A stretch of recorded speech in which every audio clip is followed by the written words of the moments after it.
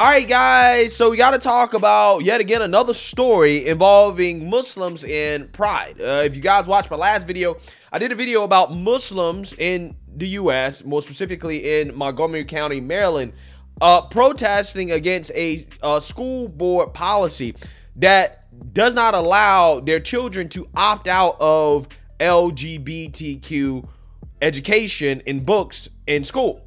Okay, and again, it's really a shame because one, that shouldn't be mandated in school, right? We shouldn't be having these books in school at all. But two, they're mandating that the books be in school and then telling parents that, hey, you can't opt out of your kid learning about this stuff, even though it goes directly against their religion. Okay, and again, we have another story involving Muslims that is not in the U.S., is actually in Canada, involving a teacher, a woke teacher that got caught in an audio recording berating a student who is Muslim for skipping out on Pride Day events at school. And I want to go ahead and play the audio clip for you guys because, again, this is very disturbing that you're seeing teachers berating students in school who are refusing, right? Who refuse to go along with the Pride agenda that is being pushed basically everywhere in the Western world. So without further ado, let's go ahead and roll the clip. Well, I'll tell you, you were out to lunch. If you think it's acceptable to not show up because you think if there's some pride activities going on at school, right? Oh, that's fine. You know, because I'm going to show my opinion by hanging out at the mall. But meanwhile, all of those kids who are, you know, involved in, say, the Gay Street Alliance or whatever, I don't even know if we have that anymore in our school, they're here when we did Ramadan for Lion Time. And they're showing respect in the class for your religion, right? For your beliefs. It goes two ways. If you want to be respected for who you are, if you don't want to suffer prejudice for your religion, your color of skin, your whatever, then you better give it back to people who are different from you. That's how it works. It's an exchange. And it isn't like that in all countries. As I told you, in Uganda, literally, if they think you're gay, they will execute you. If you believe that kind of thing, then you don't belong here. Because that is not what Canada believes. We believe in freedom. We believe that people can marry whomever they want. That is in the law. And if you don't think that should be the law, you can't be Canadian. You don't belong here. And I mean it. I really mean it. And it's not a joke, Mansour. I said back and forth. You want it, you got to give it. It just makes me angry. Sorry, I'm a little working. Yeah, so we got to correct some misinformation here, right, that was in that clip before we move forward in reference to Uganda, okay, because this teacher said that literally in Uganda they will execute you for being gay, which is not true. According to their new law on this subject matter, actually what it does is that it punishes people with death for what they call aggravated homosexual acts. Like, for example, infecting somebody with HIV, okay, knowingly, or, for example, trying to have sex with children, okay, aka rape with children, right? Which, again, to me, if you think that that is anti-LGBTQ, you're saying a whole lot about the LGBTQ movement that I'm not saying, right? I'm not saying that, you're saying that. I'm just saying, right?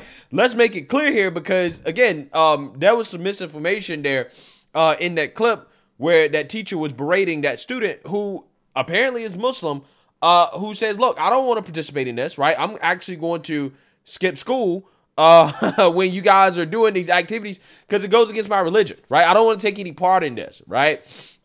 So clearly you have people who are Muslim who were not okay with this. So let's read some of the comments here.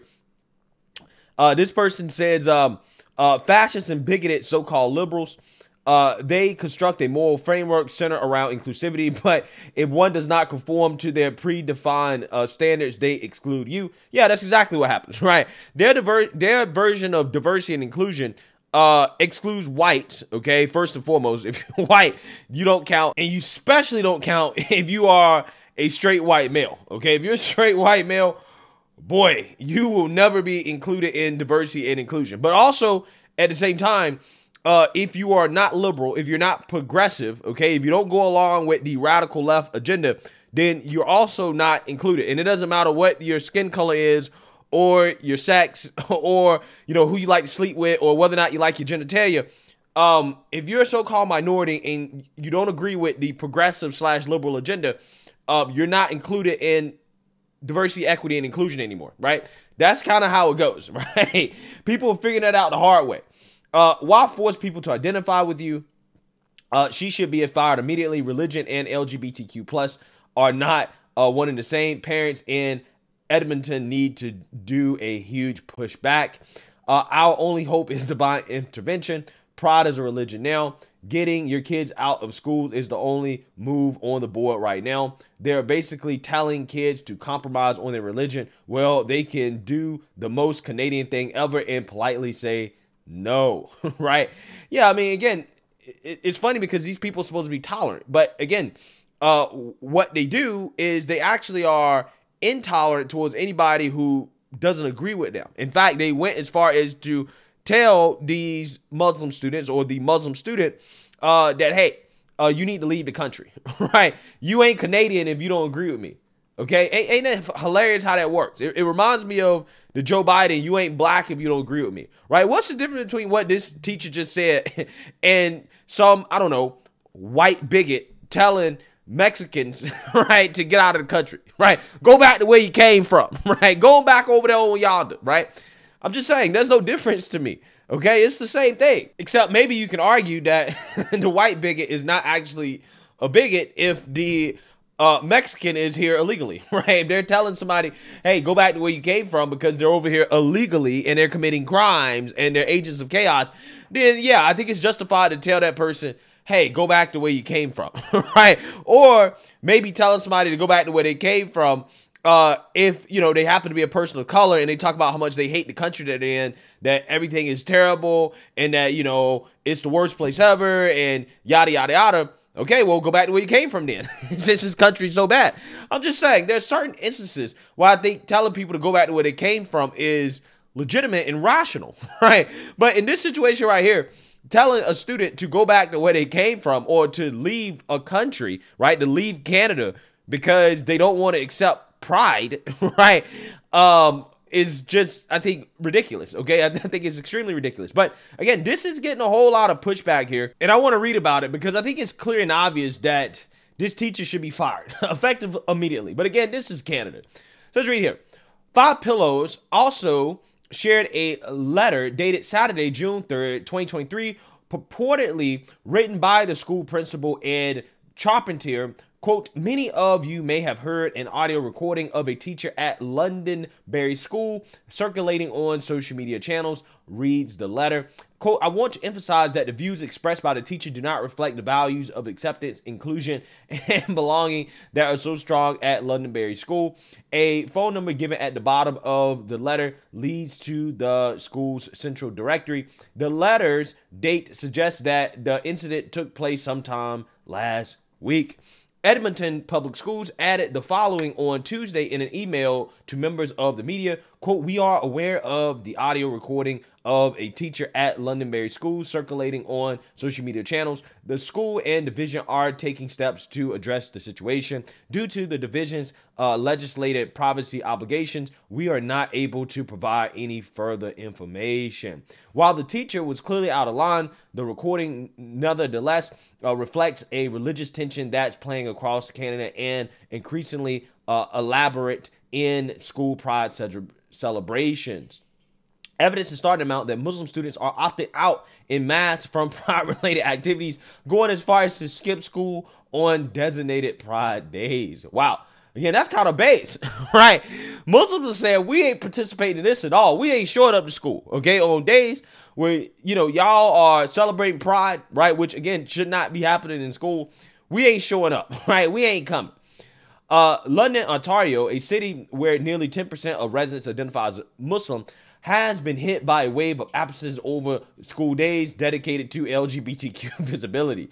Just last month, nearly 1/3 of students enrolled at London's largest elementary school stayed home as the district commemorated the International Day Against Homophobia, Biphobia, and Transphobia. As the National Post, Tristan Hopper reported, a majority of students absent that day appeared to be from Muslim families. At least 6 other schools in the London area reported higher than usual absences that day. A similar mass absence broke out 3 months earlier when the elementary school marked Rainbow Day. Wow.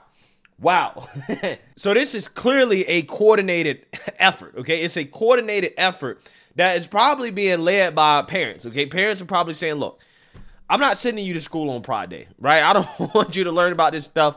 We're not supporting it. Therefore, you can't go, okay? And that's probably what's happening here. Let's read more. A subsequent public statement from the London Council of Imams read, quote, when it comes to activities related to, quote, Pride Month, parents play an integral role in the education of their children and are critical to empowering them to remain steadfast on their faith and beliefs. For this reason, the LCI is not in a position to direct parents on whether to choose to have your children to attend or be absent from school. Your statement advised parents to, quote, use their discretion to determine whether to send their children to school on days that included pride-related activities and programming. Ding, ding, ding, ding, ding.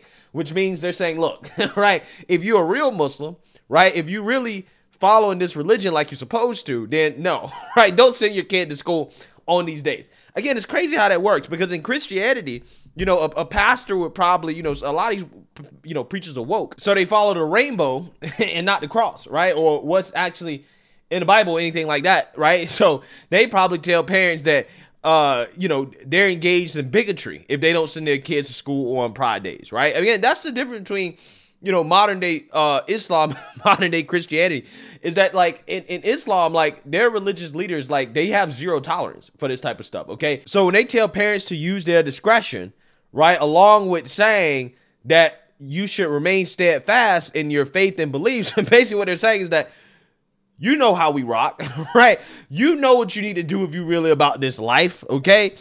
Which is don't send your kid to school. Right, that's basically what they're saying without actually really saying it, right? Again, it's amazing.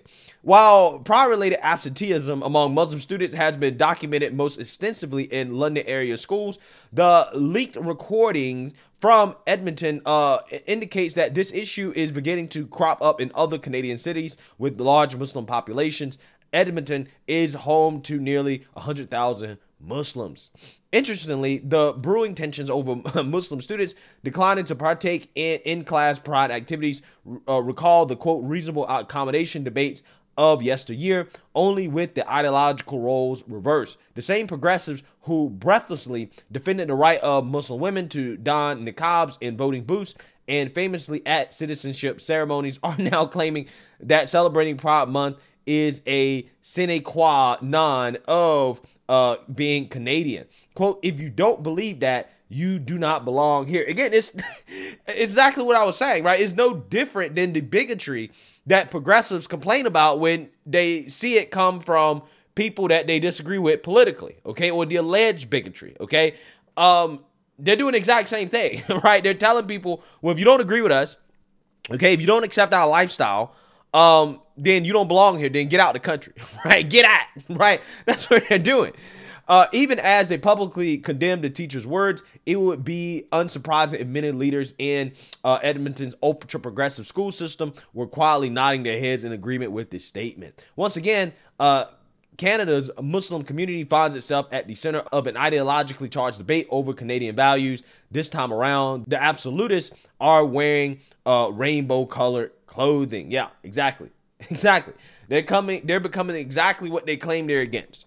And again, this is a fascinating story, right, in regards to what's happening here, because again, the solution is really to pull kids out of schools, because these schools are being run by the left. They've been overtaken by ultra woke, ultra progressive politicians and ideologues and activists. And, you know, the reality is that at this point, it sucks that we may be headed back towards segregation, right? We're segregating kids in school, right? Except this time it's not about race. It's about segregating kids based off whether or not parents want them exposed to woke indoctrination. It's really sad because in a sane society, we should all agree that this stuff should not be taught in schools. Kids have no business learning about sexuality and gender ideology in schools outside of actual science, like real science and biology. The same way, again, you know, at least in America, we agree that, hey, you know, we shouldn't be in school, you know, trying to make kids Muslim or Christian or trying to indoctrinate them in a religion, right? It's just amazing how this works, okay? Again, these progressives have become everything that they claimed that they were against. It's went full circle on a variety of issues, not just this issue, but also on the issue of race, okay? They want to segregate people based off race as well, too. It's amazing, right? It's absolutely amazing. Let me know what you guys think. Make sure you like, comment, and subscribe. Most importantly, share a Black conservative perspective. Peace.